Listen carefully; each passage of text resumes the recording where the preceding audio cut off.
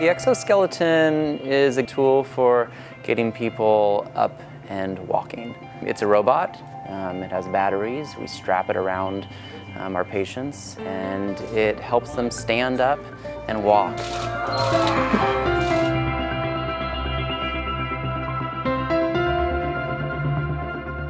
It's scary, and you're going, I don't know how much of this I'm going to overcome. I remember the first time I walked in the exoskeleton, there was a whole paradigm shift, and all of a sudden walking became a reality, and it was as though my body was remembering walking.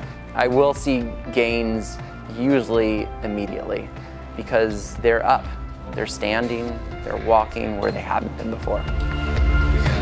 In terms of gaining the balance and having the proper cadence and keeping myself upright, the exoskeleton helps with that. It can measure how much assistance they are giving, and it will give more or less help based on that.